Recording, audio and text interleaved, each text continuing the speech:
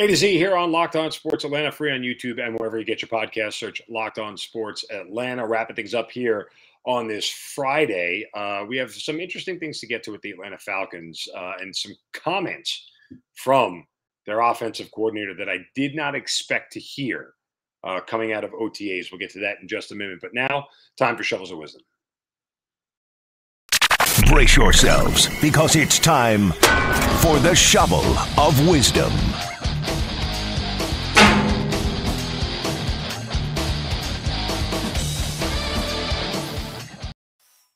Yeah, you know how we do it. Every day we hand out a shovel of actively right up at the head doing or saying something stupid. You can do so as well on my Twitter account at just use the hashtag shovel of wisdom. And today my shovel goes to James Anastasio. I have no idea who James Anastasio is. And I'm to be perfectly honest, I'm not 100% sure. I know that this is James Anastasio. But I saw this on Twitter and it's disgusting. And I often, don't like to give these things like I feel like it's easy to do. So there's a guy named Scott Kaplan, who's Scott Kaplan Owen. This is on my Twitter account. This is after the Rangers like the game last night. Game 5 of the Houston Falcons Conference in the New York Rangers. The Rangers ended up losing that game 2-1. That game all the way to the final 2 minutes. And that's they scored a goal and won a 50 game 5 game 6 for a chance to go to the Stanley Cup Finals. Now, this Scott Kaplan tweeted a video of the fans leaving Madison Square Garden, and he has a video of a young man wearing a red Rangers jersey, even though they're blue. He has a red Rangers T-shirt on. It's like a T-jersey, whatever you call it. And you can hear people talking in the background, and as he's walking and following the guy, he sees this man in the red shirt, who is presumed to be James Anastasio, turn around, roundhouse left hook a Lightning fan and knock him out cold on the ground. And when I say out cold, I mean out cold. Obviously, the victim, the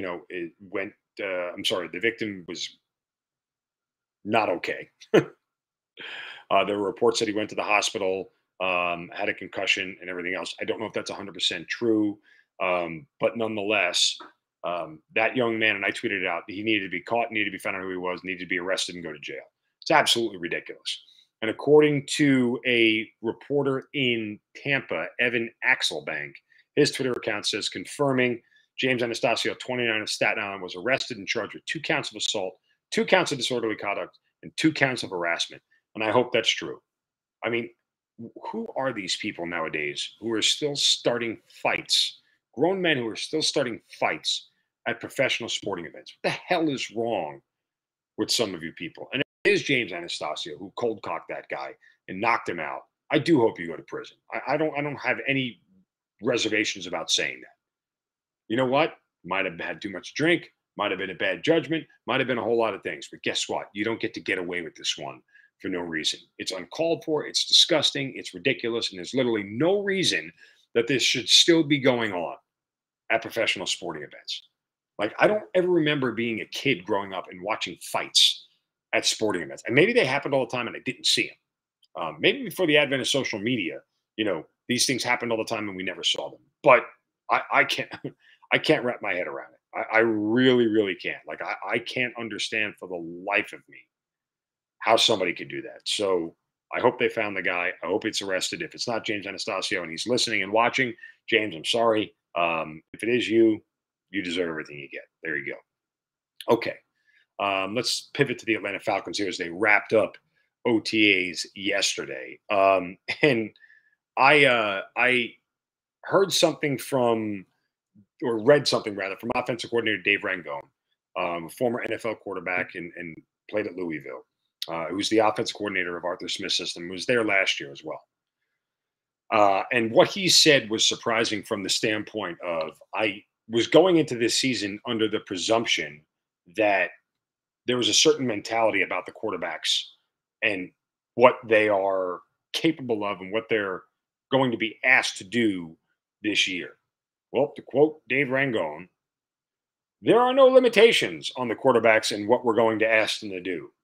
We're going to try to grow with them and evolve with them with what we think makes the most sense. Okay. If you ask me, what makes the most sense is to ask very little of these quarterbacks because they're not proven capable commodities.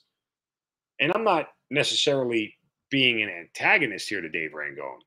It's just one of those things where I thought and I assumed, like many did, that the plan would be to not throw too much at Marcus Mariota because he's not an accurate passer. And he's not a guy that traditionally in his past has been able to elevate other players. That's number one. And number two, if you're using the rookie, it's never throw too much at him. Don't overload him with information. Simplify things, break it down. Don't open up the entire playbook for him because they're rookies and they don't really have the depth to be able to do it in year one. Now, this could just be coach speak that there is no limitations on these quarterbacks. I don't believe it.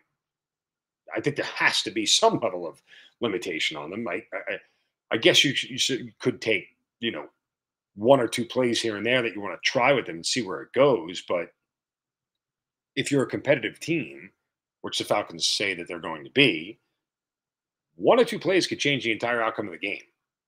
So you have to be cautious with when and where you take those shots and how you take them and when you do them and everything else. And I appreciate the aggressiveness, and I do think Arthur Smith is a very innovative offensive mind in this league. And I think we will really find out the level of coach and the level of scheme that he has with these two quarterbacks. It's easy for Matt Ryan, for as capable as he is, to hide a lot of deficiencies. That is not the case. Marcus Mariota is not going to hide deficiencies. Neither is Desmond Ridder. They're going to expose them. Right? They'll get exposed with complicated scheme and tough things. So, maybe you're not having limitations on them per se. You're just having limitations on the entire offense around them, which may be fair given what this offense is made of at this point in time. It'll be interesting. We'll see. We head out to training camp next week, or mandatory mini camp rather, and see what the team is made of. I'm excited to get out there and do it. And get a chance to look at them firsthand. It's been a long time since I've had a chance to go cover the team up and close. And so I'm excited to get back out there, and I'll have a full report with you guys going forward. All right. That'll do it for us here on this Friday. Hoping you guys have a wonderful weekend ahead. Be safe, be smart. Don't hit any other fans, okay? And let's see if we still have a Braves winning streak when we get back here on Monday.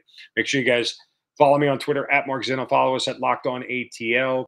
Thanks for making A to Z one of your first listens every single day. Make your next listen Hitting Hard with John Chuckery, and ATL Day Ones with Jarvis Davis and Tanisha Batiste, and everybody here on the Locked On Sports Atlanta crew. Certainly appreciate it. You guys have a great weekend. See you Monday. Don't take any crap from anybody. See ya.